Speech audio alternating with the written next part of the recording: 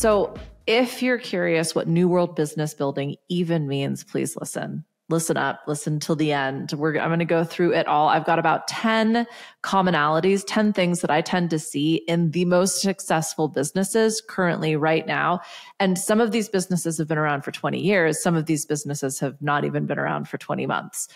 This isn't about time any longer. This isn't about success in terms of monetary or sales. A lot of the old metrics that we used to decide, well, this is a good business or this is a great business, they kind of don't apply anymore. And those are the kinds of things that I want to explore. But ultimately, and as per always, I want you to figure out what success means to you. I want you to define business for yourself. I've just got ideas here. You know everything. With that, I mean, I don't have to say things are changing quicker than ever now, it seems. We're being exposed to more. We're being asked to do more. We're being asked to show up and participate in and be real and have work-life balance and be healthy and be woke. And it's overwhelming on the best of days. Between AI and digital currencies and social media becoming the home shopping network, business does not look like our mom or dads or caretakers or friends or whatever we grew up with, right? How do you build a structure if the ground keeps shifting or the builders keep lifting? Another wild evolutionary reality. I think most of my people who are leaders and founders and CEOs and creatives and visionaries and dream builders, they can't keep the same people around them to save their lives. And old world business would have perceived that as a fault. We're doing something wrong. There's something wrong with them. There's something wrong with us. People don't have careers anymore. They have contracts. Leaders don't go from good to great. They have 3-year profit and loss statements they need to deliver on to private equity firms.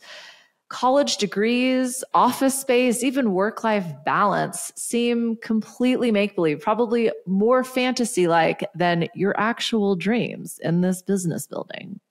So again, like, how the hell do you build this business when it seems like everybody is becoming an entrepreneur whilst also trying to juggle a traditional job in a crumbling corporate situation?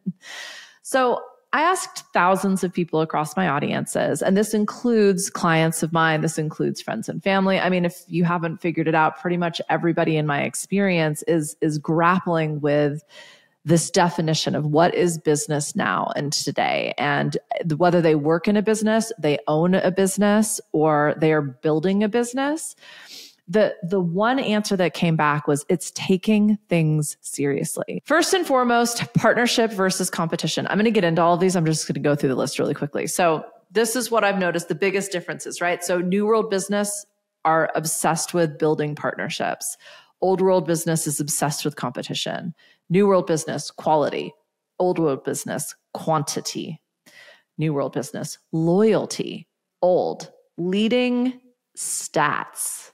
Intuition versus data. New World business is making decisions based on intuition, a feeling, a gut instinct, right?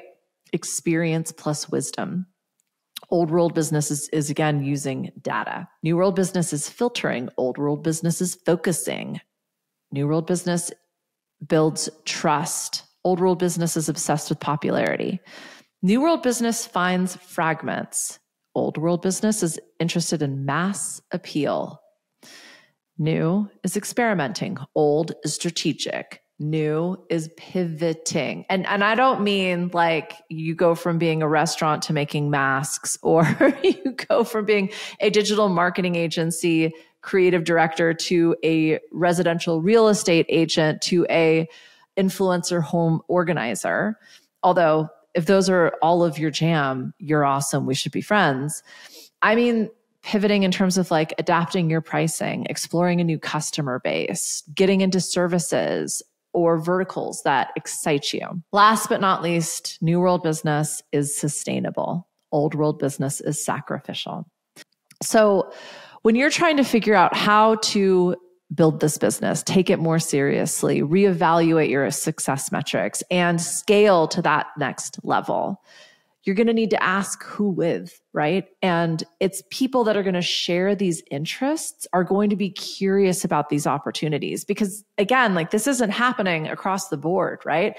Nor is someone embodying or leading or building an organization that has all 10 of these qualities. Some of them are going to be so much more relevant, but it's by really understanding what it is that inspires and challenges and excites you that you can like really, I think, kind of start playing with some of these paradigms.